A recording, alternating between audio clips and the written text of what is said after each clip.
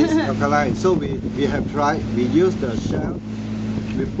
We take out all the seed and just only shell itself. And after we make a compost, it's too alkaline, and there is no acidity. I think it's all about balance. You see, a durian fall from the tree itself, it drop on the ground, and if no one go and take the durian, the flesh is acidic, the shell is alkaline. It's balanced, and it fermented and it melt inside the soil.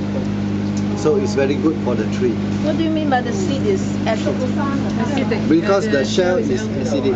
Because the shell is alkaline. Yeah. Because the seed is acid. The flesh. The flesh. Oh, okay. Because we human already eat the flesh. Oh, okay. So there is no more acidity here.